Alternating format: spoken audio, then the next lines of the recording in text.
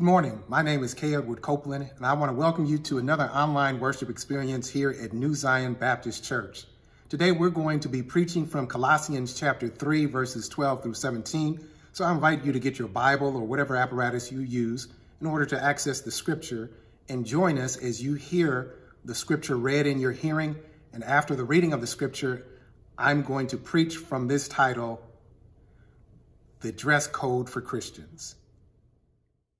So, as those who have been chosen of God, holy and beloved, put on a heart of compassion, kindness, humility, gentleness, and patience, bearing with one another, and forgiving each other. Whoever has a complaint against anyone, just as the Lord forgave you, so also should you. Beyond all these things, put on love, which is the perfect bond of unity. Let the peace of Christ rule in your hearts, to which indeed you were called in one body, and be thankful. Let the word of Christ richly dwell within you, with all wisdom, teaching and admonishing one another with psalms and hymns and spiritual songs, singing with thankfulness in your hearts to God. Whatever you do, in word or deed, do all in the name of the Lord Jesus, giving thanks through him to God the Father. The dress code for Christians.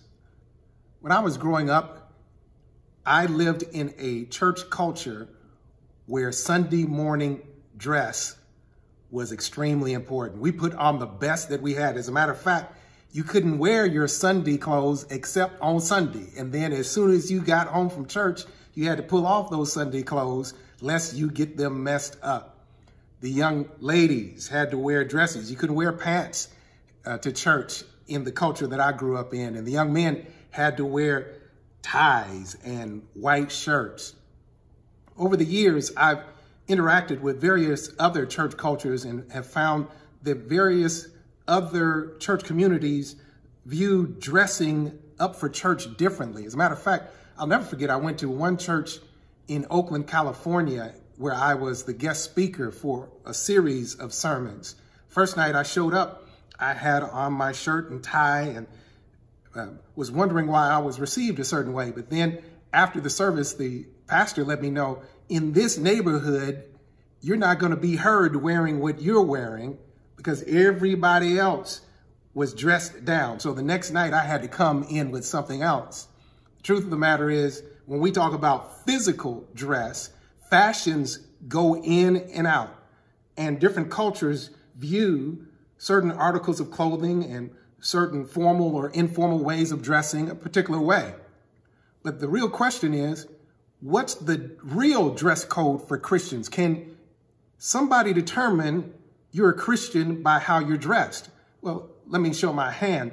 The real fashion sense of a Christian is not based upon how long your skirt is, what color your shirt is, or whether you wear a tie or not. The real ultimate dress code of a Christian has to do with the habits and attitudes that we put on to reflect the true character of Christ. I believe that's what this text is getting at today here in Colossians, what the real dress code for Christians is. You'll remember the context of chapter 3. Paul has been arguing, starting at the beginning of this chapter, about how we are to meditate constantly and mortify consistently. How we're to meditate on where we're going, setting our affections, setting our hearts on Christ, and setting our sights on our ultimate destiny. And at the same time, we are to be continually putting to death certain things. Why? Because we've been raised with Christ, and the resurrection lifestyle has certain imperatives with it. And so toward the end of chapter 3, verse 10 and 11, he talks about how we have put off the old self and we put on the new self. And he picks up here in verse 12 to talk about, so those who've been chosen of God, holy and beloved, we ought to put on certain things. So if you just look at the text on your tablet or in your Bible, you'll notice that this text divides up equally in two separate parts. Verses 12 through 14, he's going to talk about certain things that we need to put on. And then in verses 15 through 17, he's going to talk about ways that we ought to interact, how we are to live this lifestyle. Now, because we have been raised up with Christ, we need to put certain things on, he says in verses 12 through 14. Look at what he says here. Put on, verse 12, put on a heart of compassion, kindness, humility, gentleness, and patience, bearing with one another and forgiving each other. Whoever has a complaint against anyone, just as the Lord forgave you, so also you should. So what are the elements in this holy haberdashery? What is the wardrobe of the redeemed? What does it look like? Well, let me back up and point out something. Before you put on the new, you have to make sure that you take off the old. What I'm getting ready to describe right now is for those who have been raised with Christ because you died with him to your old way of life. In other words, these things that I'm going to describe, they're not moralisms. They're not things that if you do this, then you'll be right with God. No, this is the wardrobe of those who have already received Christ, those who've been bought by the blood of the Lamb, those who have died to the elementary principles of this world, and those who have been raised up with Christ. It's just like in John chapter 11, when Jesus resurrected, when Jesus resuscitated or raised from the dead, his friend Lazarus, who had been dead for 4 days, he had his grave clothes on. But once he was raised up and he came forward from the tomb, Jesus said, hey, loose him and let him go. In other words, get those grave clothes off of him. So if you're listening and you've never opened up your heart to receive the love of Jesus Christ, I need you to understand that what we're talking about is the lifestyle of those who've made that commitment. And I pray that you will make that commitment today, that you will allow him to mortify all the things in your life that have kept you from being in fellowship with God, and that you would allow him to raise you up. Because the good news of the gospel of Jesus Christ is simply this, that if we confess with our mouth the Lord Jesus and believe in our heart that God has raised him from the dead, we shall be saved, or in other words, delivered. But to you, brother and sister saint, if you are saved, if you have been raised up, if you have been delivered, this is your wardrobe. This is what we are affirmatively, not passively, what we have to intentionally put on. A heart of compassion. This has to do with being tender-hearted, a kind heart. This has to do with this idea of reaching out to others, not just with compassion, that is sympathy and empathy, but reaching out to them to do good to them, even if they don't deserve it. This idea of humility, being lowly, that is not filled with pride, not overbearing. This idea of gentleness and patience, gentleness, that idea, or meekness, some translation says it's power under control. It's just like a wild animal that has been tamed, that you have tamed your heart and you know how to deal in meekness, in gentleness with other people, and you have a long temper. Verse 12 at the end when it says, and patience, an old translation that might say long suffering, it's the idea of having a long fuse. As Christians, this is our holy haberdashery. This is what we're to wear. And you'll notice that all of these things very accurately reflect the image of Christ. And who wouldn't want to be around someone who displays these characteristics?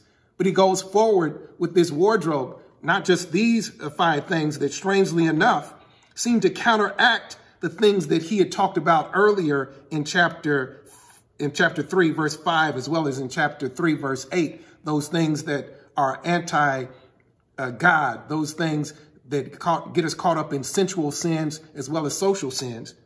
But he goes on in verse 13 to talk about that we have to learn how to bear with one another and forgive each other. That is, we have to learn how to live in community and learn how not to push ourselves forward. But at the same time, we have to learn how to let go. If you have a complaint, if you have some aught against your brother, this text is teaching that what makes us identifiable to the world is this holy attire of forgiveness, the ability to let go of a complaint, let go of the need for revenge or let go of the need for retaliation. But notice the impetus for this. I'm looking at verse 13. Whoever has a complaint against anyone, just as the Lord forgave you, so also should you. In other words, this is, again, for the redeemed. See, these things are hard to do unless you've been raised from the dead. He's saying that you only have to forgive others as Christ has forgiven you. So now, if you don't, if he hadn't forgiven you, then this maybe doesn't apply to you. But if you have been forgiven, you have no right to hold on to something that somebody else has done when God has forgiven you of that and more. This text is teaching us that as Christians, we have to put on these holy habits and attitudes that reflect God's character. But notice in verse 14, just like any outfit, you need something that ties it all together. Verse 14 says, it's love. Love is the perfect bond of unity, or it's the bond of perfect unity. Various ways you can translate it. The bottom line is all of this boils down to love, because love is compassionate. Love is kind. Love is humble. Love is gentle, and love is patient, and love bears all things. This idea of love pulling us together, not just as individuals, but within community, we show the beauty of Christ when we learn how to coordinate our clothes. So it shouldn't be gentleness plus greed or humility plus hubris. You got to take off the old stuff and put on the new stuff. This is the wardrobe of the believed, of the redeemed. And what I like about it, it fits all sizes and it never goes out of style. But notice what else? Once you put on these things, what are you supposed to do? Where are you supposed to go? It's a tragedy to get all dressed up and you don't have any place to go. Look at what he says here in verses 15 through 17 with these various imperatives. In other words, since we've been raised with Christ, and since we've taken off the old man and put on the new man, this new man who is manifested in compassion and gentleness and humility and all these things, and the ability to forbear and to forgive one another, what else are we supposed to do? Look at verse 15 through 17. Let the peace of Christ rule in your heart. In other words, be the referee in your heart to which you were called into one body. Now, notice what he's saying, that we ought to have peace in our heart and peace in community with one another. The reason that we don't have one is because we don't have the other. Listen carefully. The reason that very often in community, whether it be in the church or whether it be in the family or whether it even be out in society, the reason that we don't have peace with one another, we don't have peace with him individually. But this text is teaching us that if you're going to live this resurrection life, here's what this dress code requires, and that is that you learn how to let the peace of God, the peace of Christ, be the referee in your heart, to let you know what's out of bounds and what's in bounds. And not just in your heart, but within relationships, within community. We're supposed to let the peace that only Christ can provide be the thing that keeps us in bounds with one another. Oh, how we need this word today, in today's world. We need to learn how to live in shalom, how to live in peace. Peace is not just the absence of conflict. Peace is the harmonious working together, interdependence of everything that God has created in the way that he designed it to create. And if you want peace in your family, it starts, first of all, with you. Do you have the peace of Christ in your heart? And then you can pray, learn how to forgive, learn how to be gentle, kind, and all these other things that we've already talked about putting on. And God will help peace to rule in your home, in your church, and yes, even society. In verse 15, he says it's not just peace in your heart and peace in the community, but that peace will turn into praise. Look at verse 15, and be thankful at the end of verse 15. Literally, when you have peace in your heart, there'll be praise on your lips. When you got peace in your heart, it doesn't matter even if you find yourself strictured, and if you find yourself hampered in terms of your mobility, you'll still have praise on your lips. How do I know that? Acts chapter 16, Paul and Silas got thrown in prison, but they had so much peace in their hearts that while they were in the stockade, while they were in the dungeon, they sang hymns of praise unto the Lord. The prisoners around them heard it, and even God himself heard it to the extent that he shook the building and shook all of their shackles off. All I'm trying to say is, if you let peace rule in your heart, there'll be praise on your lips. And this text is teaching us that if we have been redeemed, that peace is something that we have to pursue, as well as gratitude. Be thankful, be continually developing an attitude of gratitude. But not only that, look at verse 16. Not just peace, but let the word of Christ be at home in you richly. And notice what he's saying here, that when the word takes precedence in your life, when you hide God's word in your heart so that you don't sin against him, when you abide in his word so that his word can abide in you, then what will happen is it will be contagious. You'll start, according to this text, you'll learn how to teach and admonish others in community with psalms, hymns, and spiritual songs. The idea is that what's in you is going to come out of you. If you eat gyros and Funyuns, you're not going to burp up peaches. But if whatever you eat, that's what's ultimately going to be coming out of you. This text is teaching us that we have to consume the word, that we have to marinate in the word.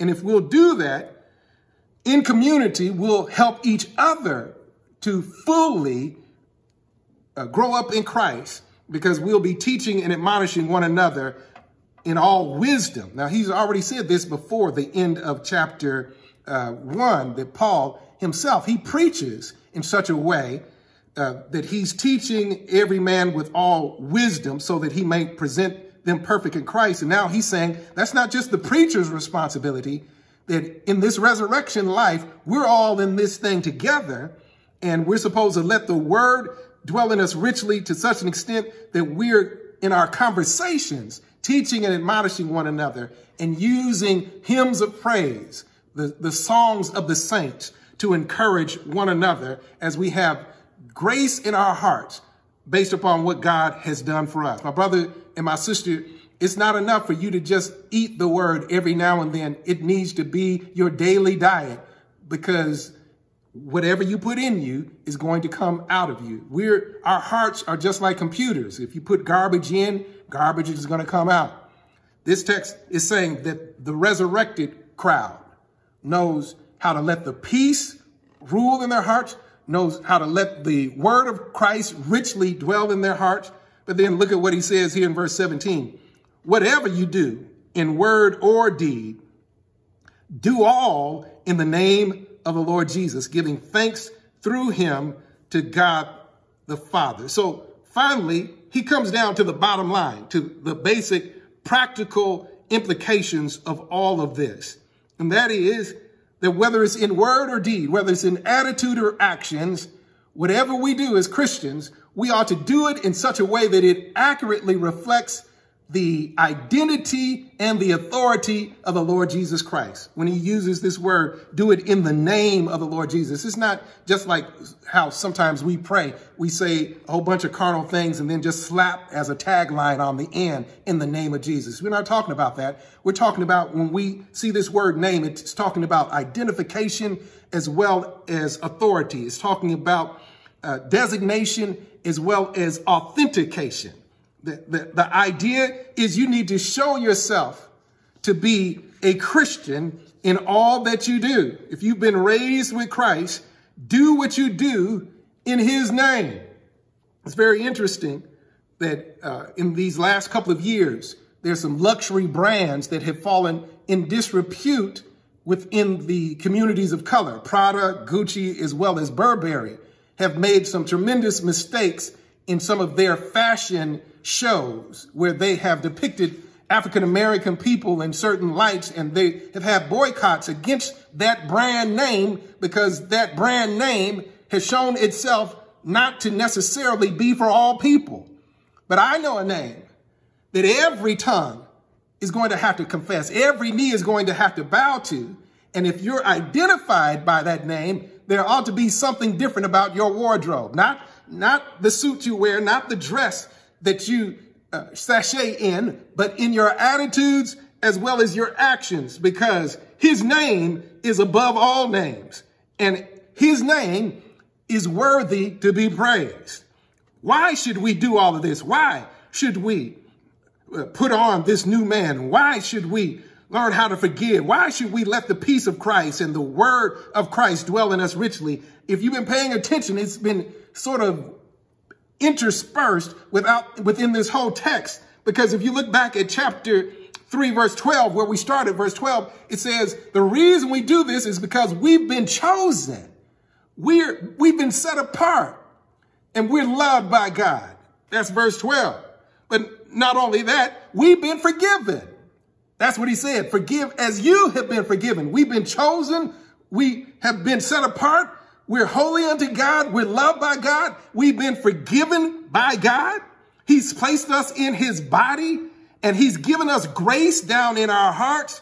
So in light of that, how can we not but reverence his name by our attitudes and our actions and do things that give honor and glory to that name? It's very interesting. The other week, I believe it was on the week of the 15th, the Arizona Cardinals and the Buffalo Bills, two football teams, were playing, and it came down to the last few seconds. The Arizona Cardinals had the ball, and they put up what is known as a Hail Mary. That is a last-ditch effort with seconds on the clock. They just threw the ball into the end zone, hoping that their receiver in the end zone would be able to catch the ball. And lo and behold, a receiver named DeAndre Hopkins, even though he was surrounded by 3 defenders, he jumped up and caught the ball in the midst of all of those defenders. Now, here's where I bring it up. As fascinating as the catch was, it probably will be the play of the year in terms of the NFL. What struck me is very simply that when he went up and he caught the ball, he was wearing a glove that had the Nike symbol on it. And because of his activity, because of his behavior right there, catching that ball in the midst of those defenders, the stats say that one picture, that one catch, and the picture of that catch has generated $5.7 million worth of brand recognition for Nike. He's not even signed up for Nike, but because of his actions, Nike got $5.7 million worth of brand recognition. I point that out because I know somebody that is better than DeAndre Hopkins. I know somebody who conquered death, hell, and the grave. And because of that, his name is above every name. But here's my point. If you bear that name, if you call yourself a Christian, you ought to bring honor to that name. You ought to enhance that name. We ought to make that name more famous in our family, in our community, in our work situation. How can I do that, Pastor? By making sure you're dressed right. And I'm not talking about outwardly. I'm talking about inwardly. Have you learned how to put on a heart of compassion? Have you learned how to be thankful in your heart for all that God has done for you? And have you learned that ultimately it's all about him? It's not about you. It's about his name. And because of who he is and what he's done, we can give thanks through him to God our Father. Thanks to him for our forgiveness. Thanks to him for our peace. Thanks to him for community. And thanks to him that he has clothed us in his righteousness.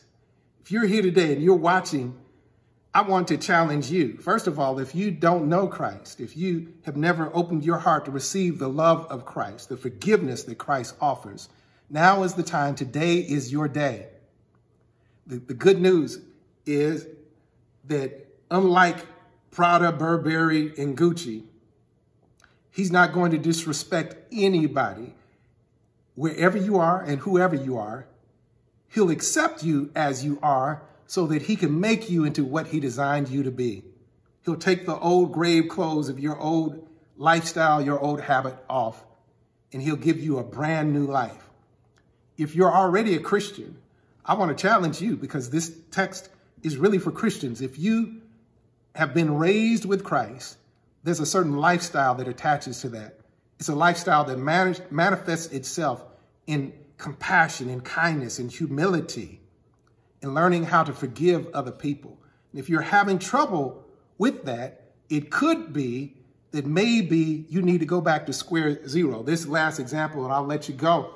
When I was interning between my first and second year of law school, I interned with a lawyer up in Chicago. In order to go into court and to go past the bar where only attorneys and prosecutors and judges are allowed to go, you have to be dressed right. You have to have on a suit. You have to have on a tie. And so I had a suit and tie, and my mentor had to be in two places at once. I had not passed the bar, but I was dressed for the part. And he said, listen, just go into that courtroom and ask for a continuance on my behalf. They've seen you with me before. They've seen you in this courthouse before. Just go in there, ask for a continuance, and then I'll be there shortly. So here I am, dressed as an attorney. I went in and I went past that designated place and tried to address the judge, but somebody wisely recognized that just because he's dressed like an attorney doesn't mean he's an attorney. And the prosecutor objected, said, Your Honor, is this gentleman an attorney? Show us your bar card. A bar card is what you get when you are a registered attorney that proves that you have passed the bar. I didn't have one of those. They kicked me out of that class, kicked me out of that courtroom. Listen, I was dressed the part, but I hadn't passed the bar. Now, if you still are having trouble forgiving other people, you have trouble letting go of things, you don't have a heart of compassion, you don't have humility, I need you to go back to square zero. Maybe you haven't passed the bar yet. Maybe you haven't come to the cross yet. And I want to challenge you today to let go of all of the other things that you think give life significance and recognize it's only one name. There's only one name that has been given whereby we must be saved. And that name is Jesus Christ. And if you know him, if you've been forgiven by him, then I'm not saying it'll be easy, but you'll have the capacity to forgive other people, because the forgiven are forgiving. And if you can't do that, now's the time to examine your relationship with Christ. I pray today that you'll learn how to put on not only the wardrobe of the redeemed, but even the full armor of God, so that you can stand strong in these last and evil days. Let me pray for you as I let you go today. Gracious God, our Father, thank you for allowing us to be partners with you in ministry. Thank you for raising us up. And I pray now that you would help us in these last and evil days to put on the habits and the character of Christ, that you would help us to live in such a way that people can identify us not by outward appearance, but by inward disposition as those who belong to you. And I pray if there's someone that does not know you in a personal way, that you would draw them by your loving kindness today. In Jesus' name, amen. God bless you and have a great day. And we look forward to seeing you over this Thanksgiving season.